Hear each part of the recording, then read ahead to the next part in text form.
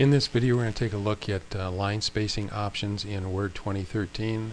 They're basically the same as they were in the last couple of versions of Word.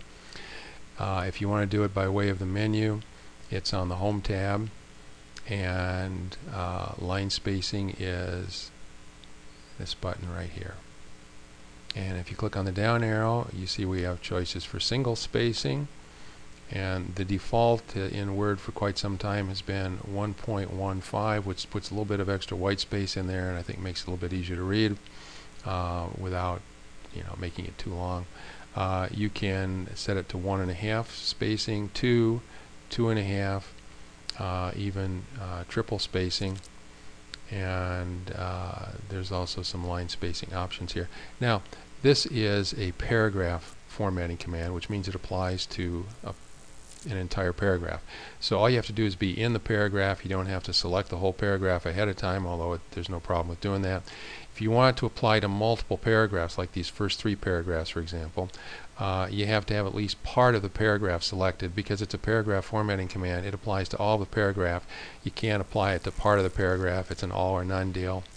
So if I want to change the line spacing for these 4 or 3 paragraphs to single spacing, that's how I do it. If I want to go to 1.5 or double spacing, I don't know if you need much more than that very often.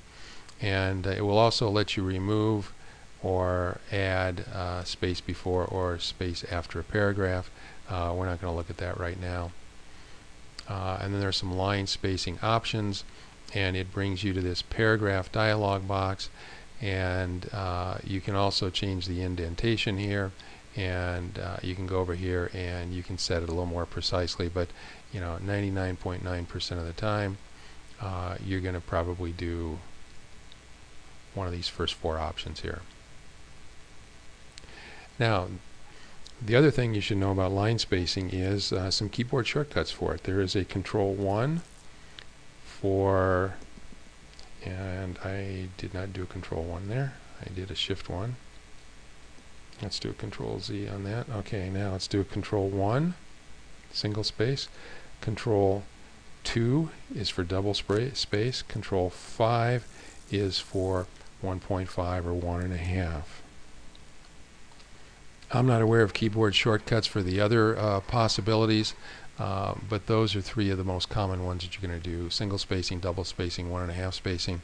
And if those don't work, you can always go up here and you can select whatever option you want from the drop-down menu.